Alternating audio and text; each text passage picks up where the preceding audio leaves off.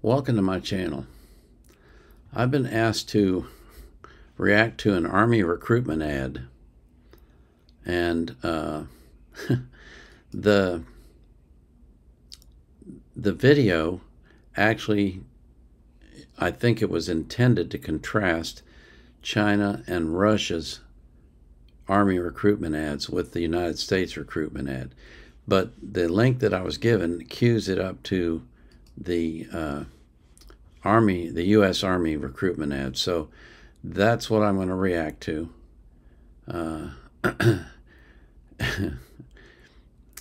This is kind of an interesting request, but we'll see. But anyway, thank you for coming to my channel. Thank you for watching my videos.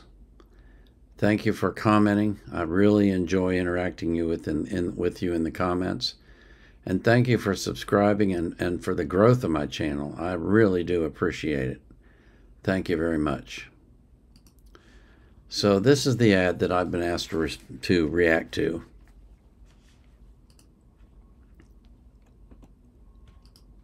Первый день твоей новой жизни. That's the end of the Russian one.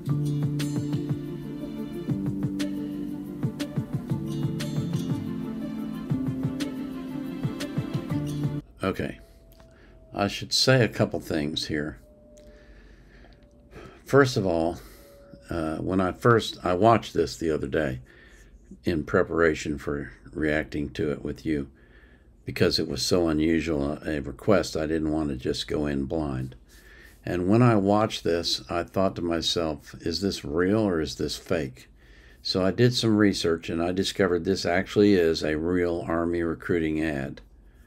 And I think it's the first one I've ever seen where they're using, I guess you call this anime or cartoons, not real characters.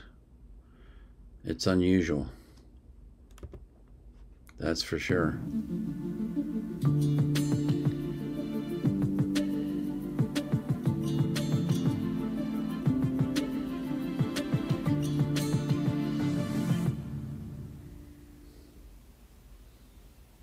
Okay. This is the story of a soldier who operates your nation's Patriot missile defense systems.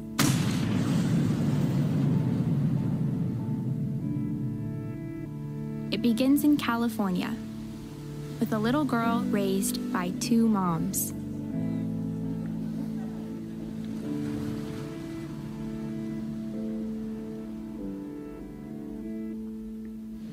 Although I had a fairly typical childhood, took ballet, played violin, I also marched for equality. I like to think I've been defending freedom from an early age. When I was 6 years old, one of my moms had an accident that left her paralyzed. Doctors said she might never walk again. But she tapped into my family's pride to get back on her feet, eventually standing at the altar to marry my other mom. With such powerful role models, I finished high school at the top of my class, and then attended UC Davis, where I joined a sorority full of other strong women. But as graduation approached, I began feeling like I'd been handed so much in life, a sorority girl stereotype. Sure, I'd spent my life around inspiring women, but what had I really achieved on my own? One of my sorority sisters was studying abroad in Italy. Another was climbing Mount Everest. I needed my own adventures, my own challenge. And after meeting with an Army recruiter, I found it. A way to prove my inner strength and maybe shatter some stereotypes along the way.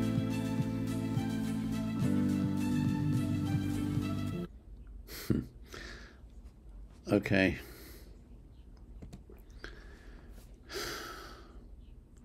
I think the reason I was asked to react to this is because I was in the military, and you want to know my thoughts on this particular ad. I can tell you that it would not attract me to join the military, and I don't really understand what this has to do with the military. So but now we have a human being on the screen. Let's see what she has to say. I'm U.S. Army Corporal Emma Malone Lord, and I answered my calling. Oh, okay.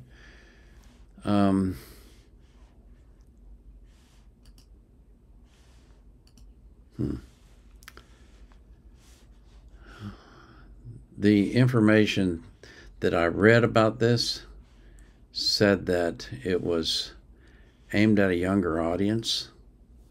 And I don't know, maybe it will work for a younger audience, but a